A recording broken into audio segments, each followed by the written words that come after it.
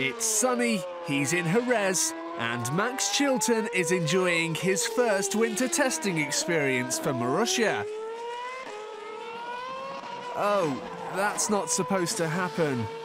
Only hours after the MR02 car was unveiled in Spain, and only minutes into his first drive as Formula One's new rookie, Chilton had a severe reality check. Understandably, the 21-year-old wasn't in the most talkative of moods. I'm not quite sure, something just gave way, so we'll have to see. It's not kind of the ideal start, really. It's the car was going well until that point, so it's something we'll have to just see what the problem is. And how's your first day been? How was it this morning? That's cool. A frustrating start for Chilton, who will become the fourth Brit on the grid this season.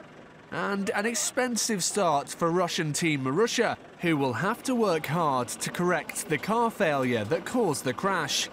Marussia are yet to announce who will partner Chilton in 2013, but GP2 Series runner-up Luis Razia remains the favourite to be given the seat.